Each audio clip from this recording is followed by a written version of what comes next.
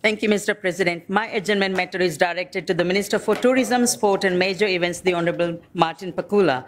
The launch of the 4-year Visitor Economy Recovery and Reform Plan is a significant boost for the economy, reeling under the strains of global pandemic and the bushfires. The plan supports the quick recovery of the domestic market and sets out a framework to build a vibrant and resilient sector into the future when the international market returns. The government's $633 million investment targets an ambitious goal of $35 billion in annual visitor expenditure. This investment is inclusive of $465 million in the Victorian Tourism Recovery Package and a $152 million boost to the Major Events Fund to secure more crowd-pulling attractions announced in the 2020-21 budget.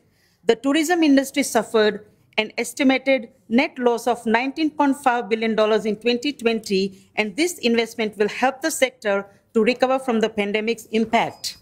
Representing the Western Metropolitan Region, which includes the Werribee Mansion and Werribee Open Range Zoo, I know how important tourism is to my local area. I'm also aware of how important it is here in Bright with the Alpine region and great food and beverage offerings. The action I seek from the Minister is to provide me with an update on how the Visitor Economy Recovery and Reform Plan will support jobs in the tourism industry, which plays such an important role in the Victorian economy.